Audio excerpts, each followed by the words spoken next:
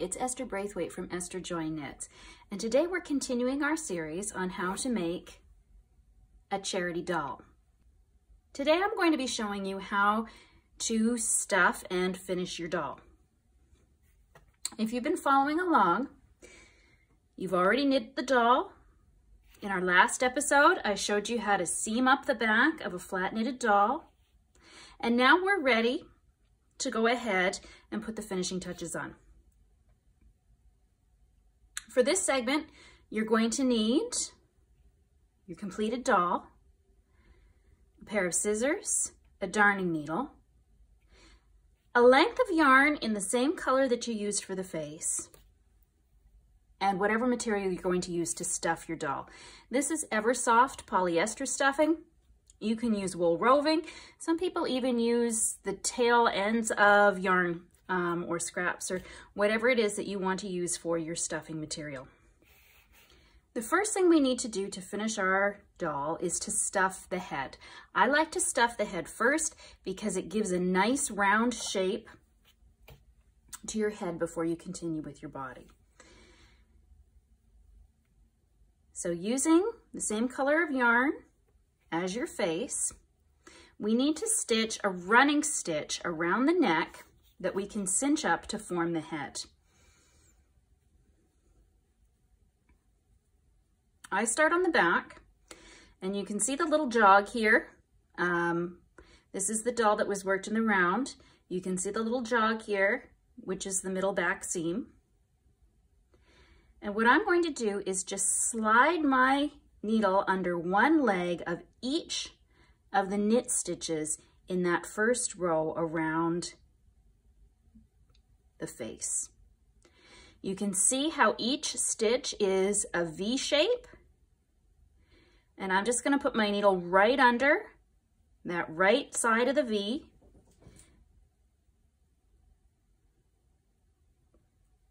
And I'm going to do that for all 32 stitches right around the doll's neck. You want to leave a tail at the end. We're going to use that to sew up our arms.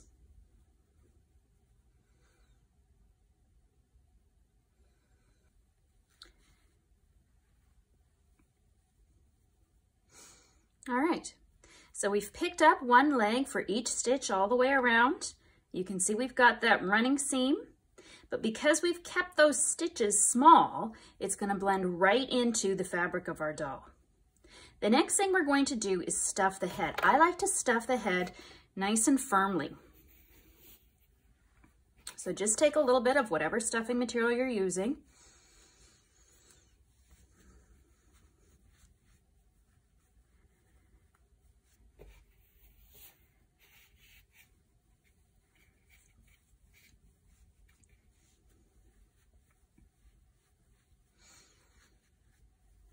You get it right down into the top of the head until you get the shape that you want for your doll. I like to make the stuffing nice and firm, but not so much that I can see it coming through my knit stitches. And when I've got a nice firm shape, I just take these ends, tie a knot, and cinch them up tight to form the neck of my doll. And keeping that rather tightly, I'm going to double knot it.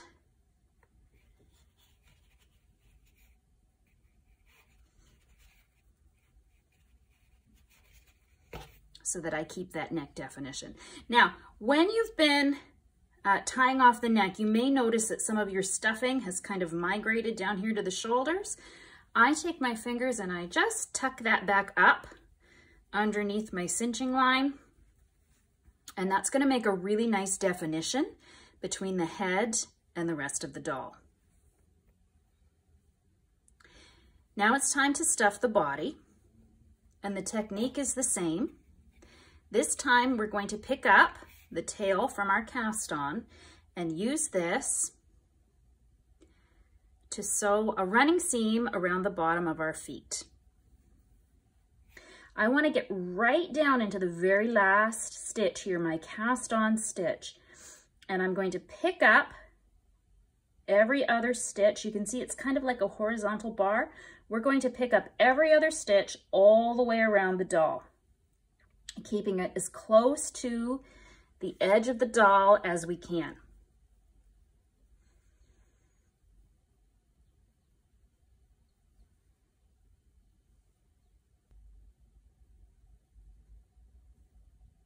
And I like to overlap that bottom seam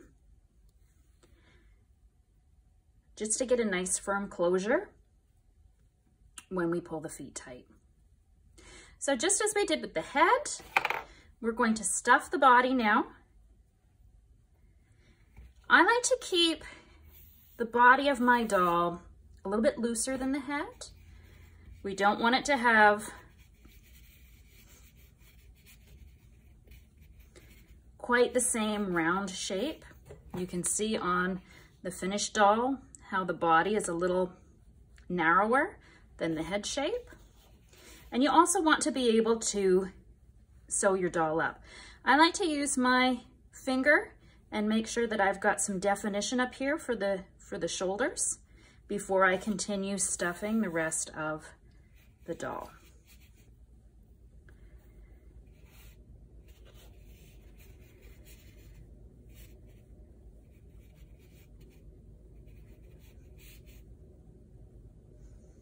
And then just as before, we're going to pull the end of that running thread, and that's going to finish up the bottom of our doll's feet. You're going to want to pull that nice and tight, and you can see how it kind of puckers, but that's going to give you that nice rounded shape at the bottom of your feet. I know some people mentioned that they were getting a bit of a ridge here. If you keep your running stitch really close to the edge of those cast on stitches, you should get a nice smooth seam at the bottom of the feet.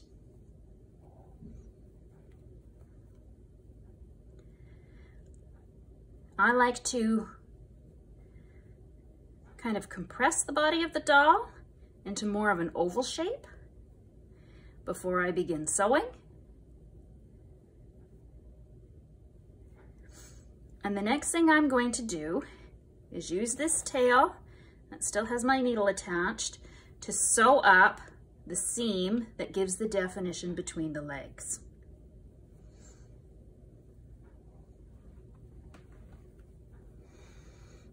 So after I've pulled it tight, the first thing I want to do is put a stitch right through both sides of the doll and give that a nice firm yank. That's going to close up the gap here. Our seam for the legs goes right up the middle. It's 16 stitches around to the front of the doll.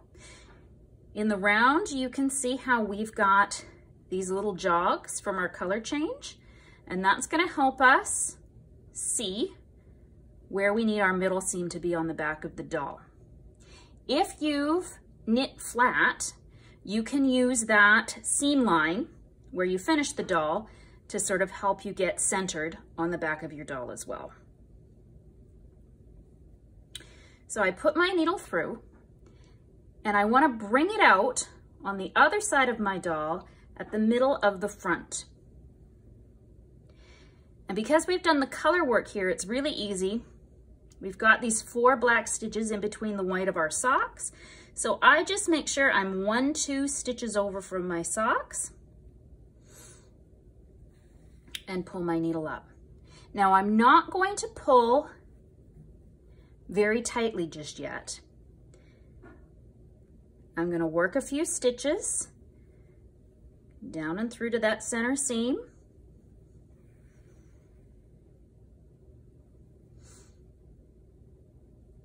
And then back up again, using that sock as a guideline. As you get further up the doll, keeping your stitches a little bit loose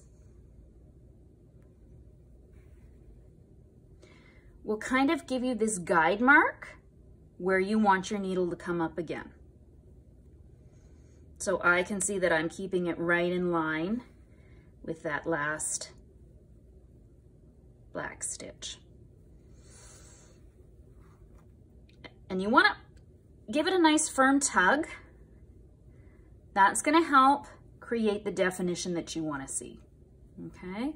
And it's also going to hide those stitches. Even though we're using a different color of yarn through the white, you can't see that I'm seaming with the black thread.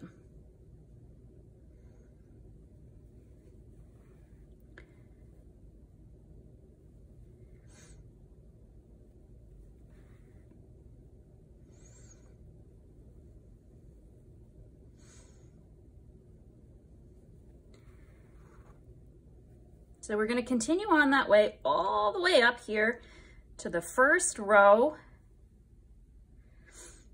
of the bodice. And at this point, I just pick up a stitch here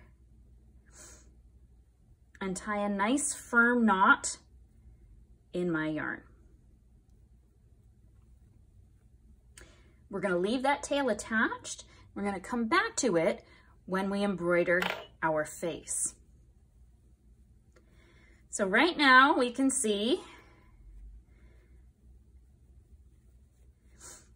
that our legs have a nice definition to them now. And you can see that even though we had some jogs there in our color stripe when we were knitting in the round, that those get hidden when we do the seaming.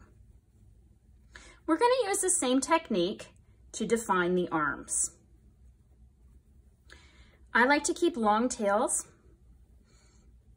when I stuff my neck, and I use one on each side to define my arms.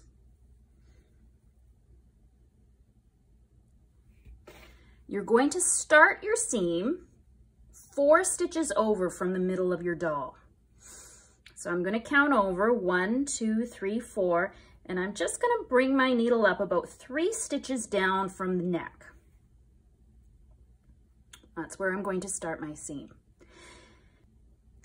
So I'm going to bring my needle right through my doll. This time we want to count 8 stitches in between our front and back seam. 1, 2, 3, 4, 5, 6, 7, 8. And that's where we're going to bring up our needle on the other side. And again, keeping that yarn loose will help you see where you need to come up with your subsequent stitches. So I do a couple of stitches, leaving that yarn loose for a guide. And then after I've got a couple of stitches going, I give it a nice firm tug, and I can continue down that sort of ridge to make sure I stay on track with the remainder of my stitches. And again, when I finish that seam,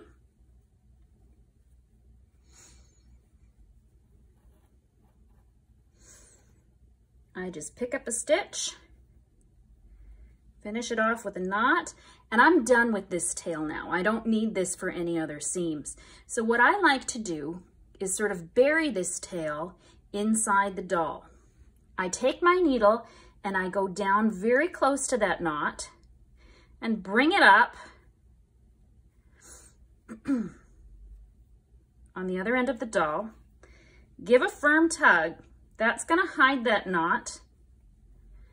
And while I've got a good bit of tension on this yarn, I'm going to give it a snip, and that's going to cause it to shrink right back up inside the doll and hide that working end. We're going to repeat the process on the other side of the doll. So we're going to use our second tail. And just as we did before, we're going to count 4 stitches over from our center stitch. 1, 2, 3, 4.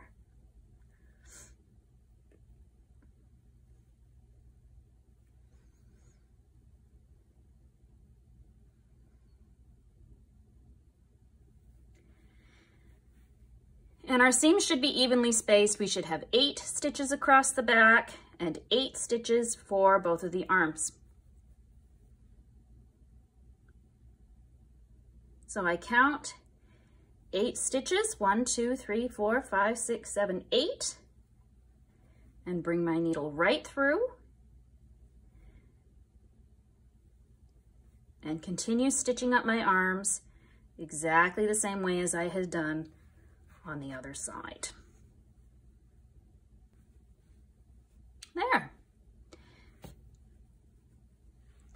And now you've got your doll stuffed and sewn. And in the next episode, I'll show you how to embroider the face and finish off the hair.